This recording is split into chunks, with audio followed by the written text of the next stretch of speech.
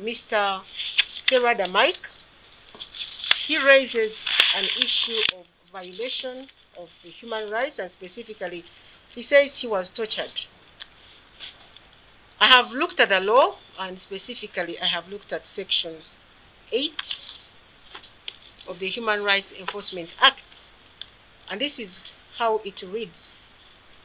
Where in any proceedings in the High Court, a question arises as to the violation of a fundamental right of freedom, the presiding judge shall immediately stay the proceedings and determine the questions raised.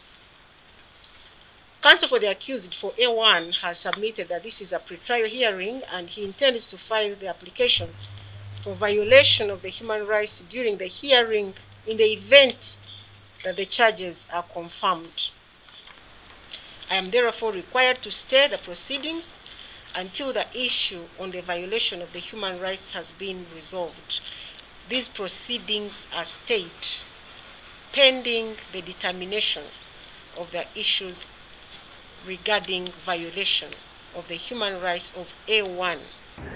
A1 and others have claimed that they were tortured. Under the law, you cannot proceed with any trial the moment an accused person raises an issue of torture. So this matter has been stayed until such a time when matters of torture for accused persons, turned or come witnesses, have been determined by this honorable court. Download the app on App Store or Google Play Store now. Vision Digital Experience, the future of media.